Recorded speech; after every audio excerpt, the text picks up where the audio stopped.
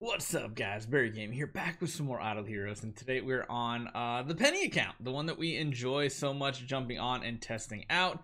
Turns out we've done a lot of testing offline, and Augustus Magic Ball is just hands down the best artifact to run on Penny, mainly because she does lack the crowd control, and this does also give her some speed and attack value on top of that. So it gives survivability, it gives speed, it gives a whole bunch of stuff. Now, the one downside of running her this way is the fact that she does not have a lot of crit damage, because again, even if we run the speed crit stone, if we need to outspeed the enemy, that's kind of one of the important things. We'll try running this one and see how it turns out by going full on attack values, because we're not doing Aspen Dungeon today like we have been pushing. What we're going to be doing is Void Vortex to see how far we can get in Dominator. The first thing, the very first thing we need to see is even if she can go fast enough in combat. Now, we can just put some other support heroes in that are going to be worthwhile. We can, of course, put some other heroes that might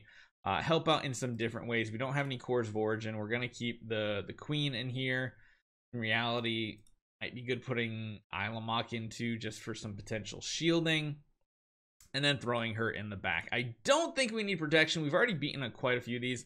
I'm really just checking out the speed on this first combat, and she is already faster than the enemy team, which is the most important part of this. So the problem is we need her to crit. Come on, Penny.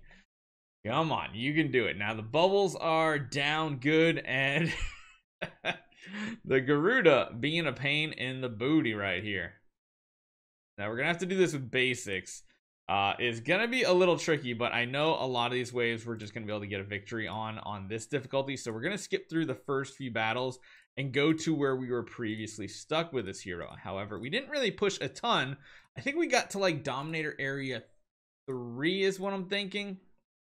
The carry waves might be a little tricky, mainly just because, well, they have a chance to dodge her attack, and if they dodge her attack, that's going to be really annoying. On top of that, there's Garuda, so whenever heroes die, aka the carries, they're just going to continue to heal, and as the carries revive, the Garudas just heal, and it's this really vicious cycle, and we don't have a ton of support heroes to keep us alive, really, as you guys can see there. So some of these planets we are going to reset, and we're going to go for easier combats that shouldn't be too difficult like that.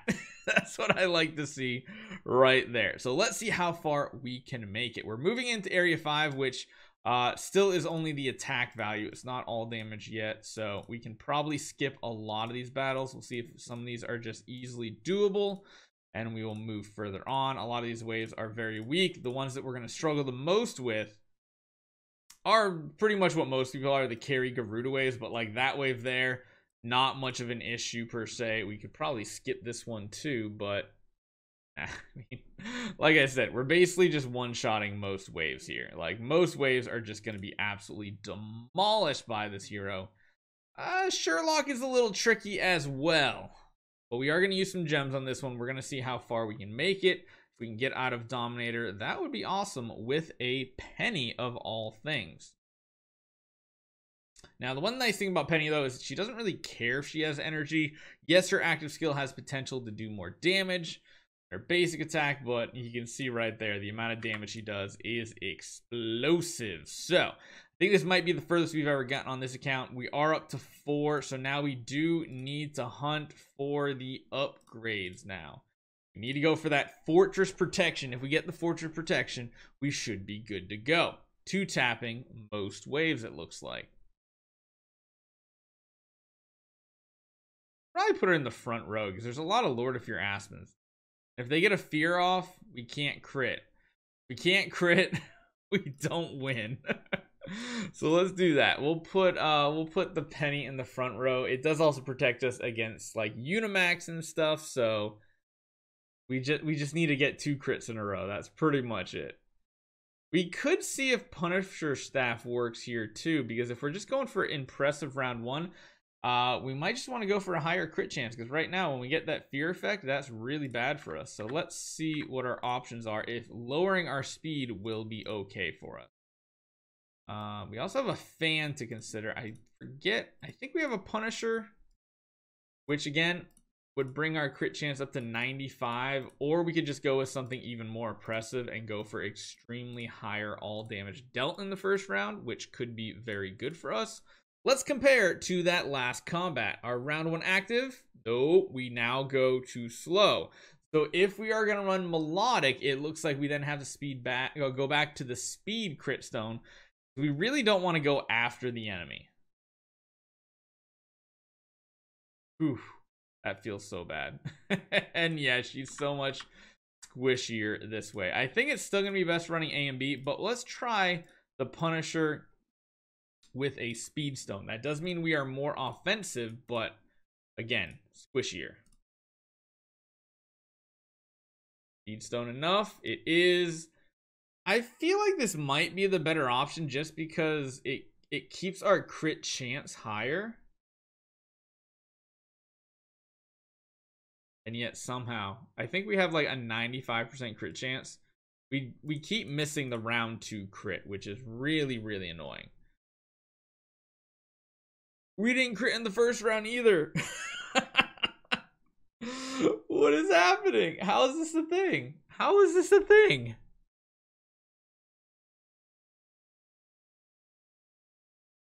Oh, this is bad. This is really bad because we're also getting that fear effect from the Aspen. Oof, this is really bad. There we go. That's the hit we wanted. We want to make sure everybody in the back row does not die to the Aspen. Need them to survive so we don't get the fear effect spread around. And then another crit right here. There we go. All right, that's what I want to see. There we go. Yeah, we're gonna have to continue to hope we get lucky here with our protection sickness. Oh my gosh, that is, are you kidding me? It's the last one. Oh, this is gonna get really tricky. Now, the nice thing is levels 1 and 2 aren't gonna be as bad for Penny because again, she doesn't really care if she has energy or not. I don't think these heroes can finish this out. No way they finished out. They can't beat those carries again. And the issue was, I think she had the healing curse on her.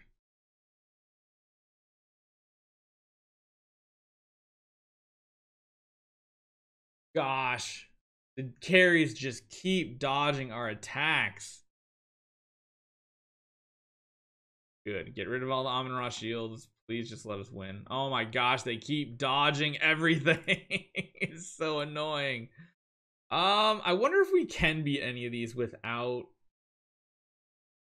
That's a lot less damage. I don't think so. I do not think so. I think we need the protection on these if we're gonna run our hero like this, which does mean we are at the will of the RNG gods at this point to try to get the fortress protection. Yeah, look at the damage difference. It's so insane. We almost died to the ping damage, so she luckily still has more HP than the Ilamok, which is perfect. Okay, that's cool. We'll take it. Please, God. Are you kidding me? We're having the worst luck possible. I think, what, the first one we hit it like on the initial hit, but then after that, it's just all gone to hell. And yeah, honestly, putting her in the front row too makes her avoid the Annabelle little puppet. Oh no, he didn't crit again. So many attempts wasted. Wait, are we gonna survive? No, there's no way.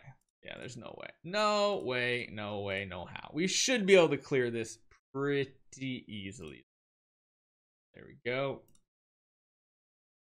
Don't like this one, but we already have protection, so I'll give it at least one attempt without re-rolling it. Just depends on if we can kill these Garudas in round 2.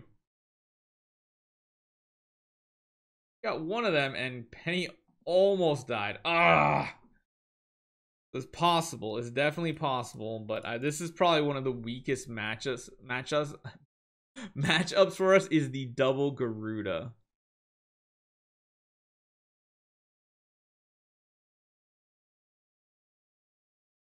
Yeah, no, we're gonna re-roll this, so we're gonna be buying quite a few attempts on this run because we want to finish this out. There we go. That one's going to be much easier for us to accomplish.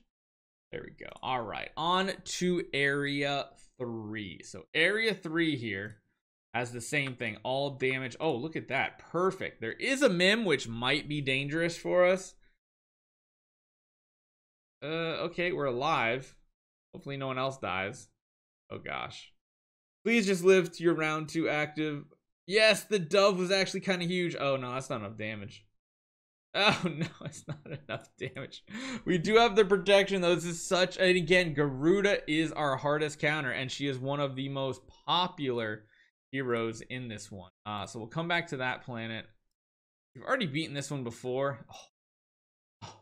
We're getting so lucky now. And again, this one is very easily doable. We've already faced that exact wave. We've beaten this one as well. Okay. All right. We are getting redemption now. Oh, wait. What? We beat this wave before. Oh, no. This has an Eos. This one is slightly different. Uh-oh. The enemy's faster than us now? Well, that sucks, because then that means we really need to go back to the drawing board and see if maybe these speed nodes will help us out. We could probably go back to Unbending Will as well. See if the additional speed from just enables is enough. It is. Okay, that's really good. The downside is, yeah, that queen is going to be an issue. So we're going to have to run Unbending Will on top of that just to absorb the extra hits, which kind of sucks, but it is what it is.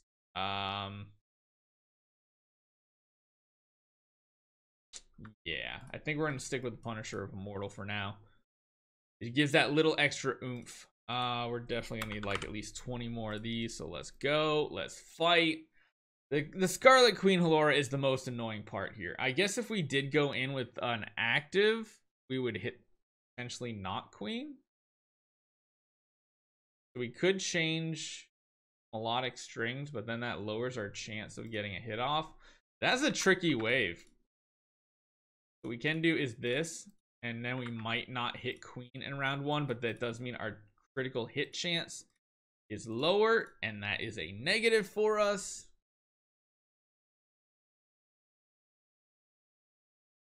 That packed a punch. Holy cow. All right, that's looking kind of good. Oh, there are a bunch of carries and stuff, but let's see, please get lucky, pretty please. Okay, not too bad. Still got 19 left. We'll stick with the melodic strings because it's probably gonna rock people's faces so long as we crit. If we don't crit, it's gonna be a very sad round 1. Oh no. Oh no. That was a lot of protection signet rerolls. That's really annoying. Let's see if we can do it with this now. Melodic strings is performed pretty well. Now this is one we don't necessarily need protection on because of course we don't need energy for it to do amazing. There is a chance of being horrified and silenced though, which is a huge downside, but if we can get lucky, get a couple of these planets with protection, speed is now the issue again. We might have to go to an Augustus Magic Ball at this point, which is sad to see, but it is funny how we have to constantly change up our strategy here. We can most likely go back to our attack nodes here. Maybe going back to Balanced Strike might be better in this situation now too, to give us some healing. Might actually need that healing now. Yeah, that A and B made those last 2 hits do only 1 point of damage. But as you guys can see, our damage is also significantly lower at this point.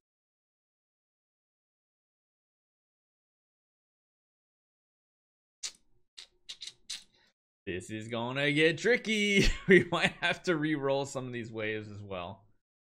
Yeah, you can see such a difference in damage. It almost feels like it would be better to run the melodic strings, but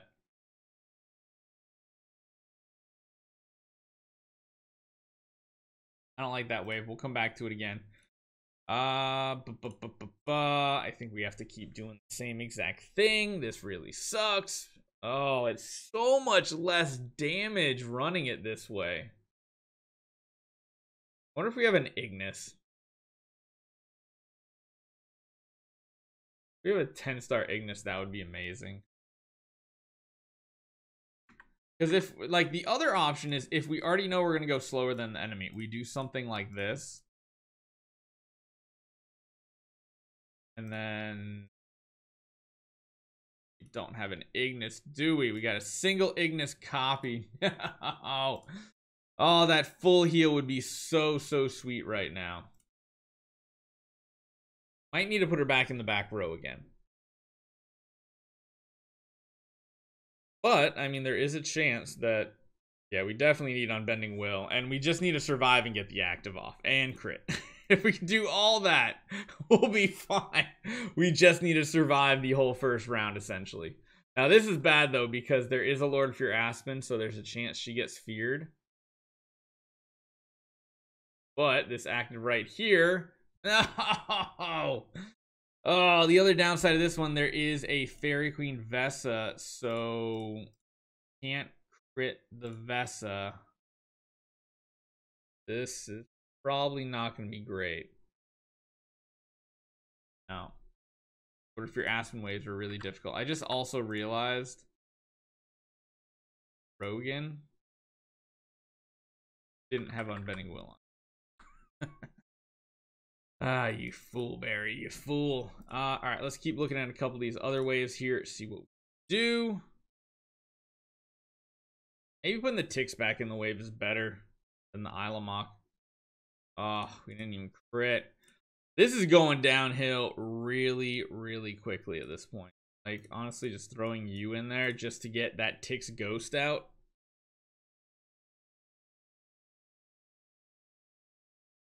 There we go. We just need to get some survivable hits in the beginning. Honestly, yeah, I don't think we need protection on this one either. We just simply need to survive, which might be a little dangerous with these Delaciums.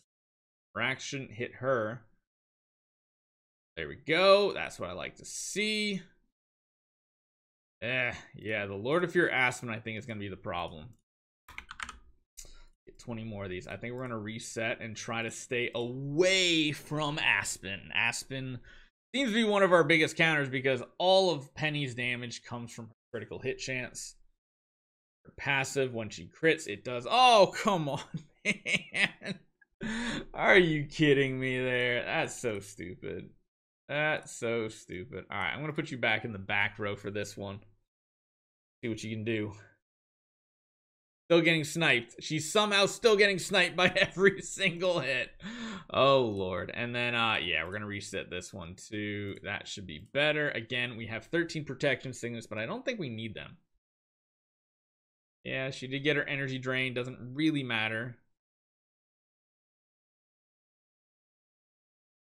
Go. All right. On to Dominator Area Uno. A 1. And again, we don't really need protection because we have a Penny. And most of these combats should be done by round 1. Yep, just like that. Melodic strings seems to be the way to go. We'll come back to that one. We might be able to do this one just because the Fairy Queen Vesta isn't in the front row. The downside is there is a sword flash.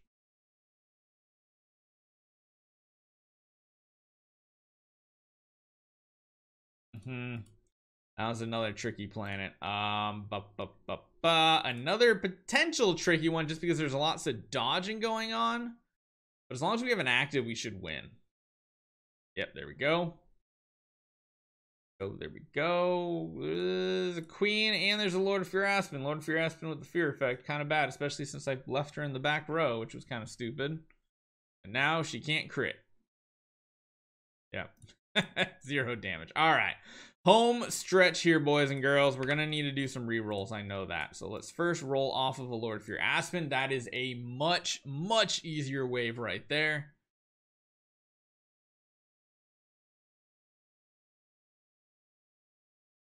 Again, it really sucks that there's that Scarlet or the Fairy Queen Vesa because she's crit immune, or not crit immune, but essentially crit immune. That one still kind of sucks. Reroll this one. That one does look better. But again, we kind of have to win round 1. Oh, I should have put her in the front row. Oh, she got taunted. That's going to lower the overall crit damage we're doing. Yeah. Oh, it's so stupid how that works. Put her back in the front row so she doesn't get taunted.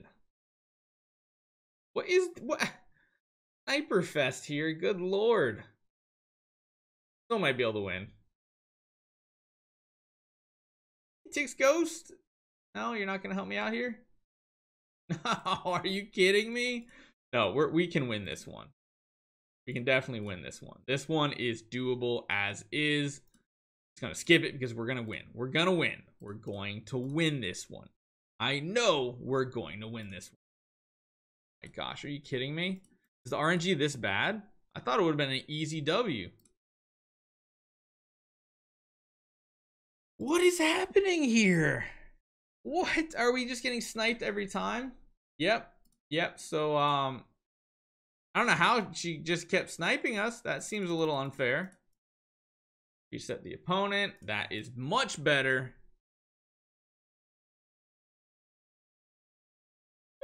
How does she keep getting sniped every single time with that energy drain? Eee, that was not a great hit. I think Carrie might have dodged that hit.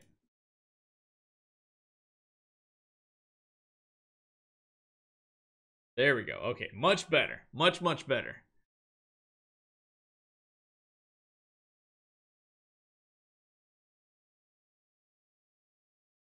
There we go. Now, I mean, I think the carries might come back, though, which is partly a problem. Oh, no. Yeah. Alright, it's time to re-roll some more. Let's just do some more re-rolls. Let's find something easier. That looks really easy. That definitely seems doable. Oh my god, if she doesn't die in round 1. Holy cow, that was close. Oh, she didn't crit either. Come on, girl. You can do this. You got this. Getting hit with everything. Again, I should probably put her in the back row, though. That way she's at least not taking the Sun Devour Eos hit. There we go. She even went the crit damage or crit chance reduction. Let's see. Let's reset one more time. It does have the Lord of Fear Aspen. I don't like it. Reset another time. That's doable. That's the double Garud is a little sketchy. Oh my gosh, the snipes are stupid. No. I know at this point we're probably wasting some gems, but there we go. I like that wave. That wave looks amazing. That wave looks perfect for us. Oh my god, don't die. Oh no. She got a lot of extra energy and she wipes it out. So there we go. We finished out all of Dominator with a penny, and now we are into the Overseer difficulty. I don't know or think if we can even do anything here. They got Divine Power now, which is a huge difference in overall damage. Let's just get our protection. We'll give it one try, see what happens. Honestly, I wouldn't be surprised if Penny's just dead before she even gets to go.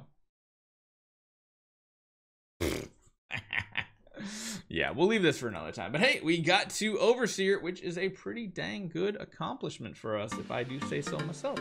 Hopefully you guys enjoy this one. If you want to see more what this giant killer penny can do, stay tuned. We're going to have more for you. I'll see you guys next time.